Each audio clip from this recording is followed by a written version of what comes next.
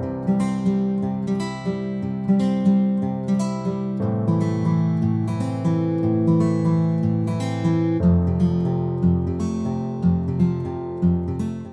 everyone, welcome back to the channel.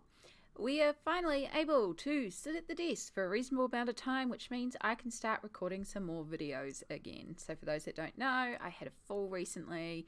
I have injured certain parts of myself. I am okay, but it does mean that I have had to keep my leg elevated a lot, and I've been doing a lot of colouring in bed, which isn't near my filming setup. So I haven't really been able to film to make a lot of videos lately.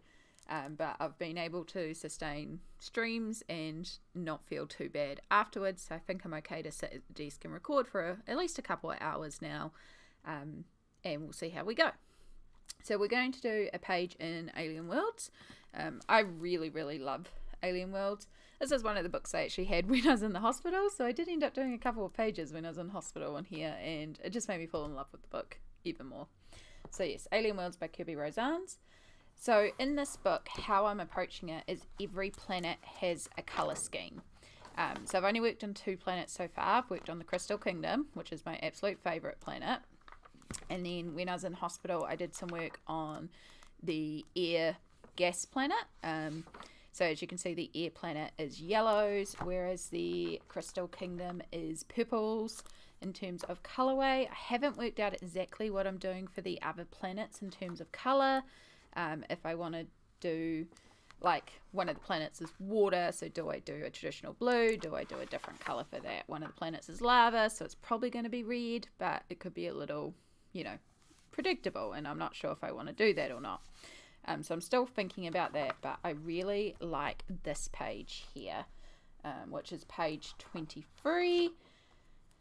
Love the fact the pages are numbered in this book. So it's the Alien Throne. The planet's ruler, resplendent in its finery, spends its life ensconced in the royal palace, found deep within the inner part of this gas planet's thick atmosphere. Here it is shown on its elaborate throne, from which it issues its commands. So I did wonder if I was going to keep the gas with the yellow theme in this one. However, I think it's appropriate because it does say it is enclosed in the planet's fumes and that. So I'm going to start by going into all these gas clouds and getting my yellows in there, and then I'm going to try and figure out what we're going to do for the rest of this creature, because there's quite a bit of detail in here. So today we are going to be working with my polychromos pencils, and the gas planet colours are the peach yellow and peach and yellow. So it was originally called Dark Flesh. I feel I've renamed this to Dark Peach now from memory. It is colour 130, I think. Yeah, 130. And then Naples yellow and Dark Naples ochre. Ochre? I know colour names, right? So colour 185 and 184. These were the ones that I've used previously. If I need some brightening, I may pull in some of the brighter yellows as well as we go through this. But we're just going to begin by working on the clouds.